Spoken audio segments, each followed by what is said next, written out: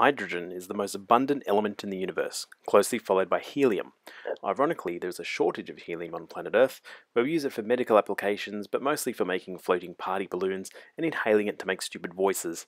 You could make a balloon float by also filling it with hydrogen, which is easily done by using stuff you can buy from your grocery store. 2 tablespoons of caustic soda, 2 cups of water, a few bits of aluminum foil. Add these to a bottle sitting in a small bath of cool water and add a balloon. The reaction releases hydrogen into the balloon, which is lighter than air, which is oxygen and nitrogen, but also has the added bonus of exploding dramatically, which is sure to add an element of excitement to your next kid's party.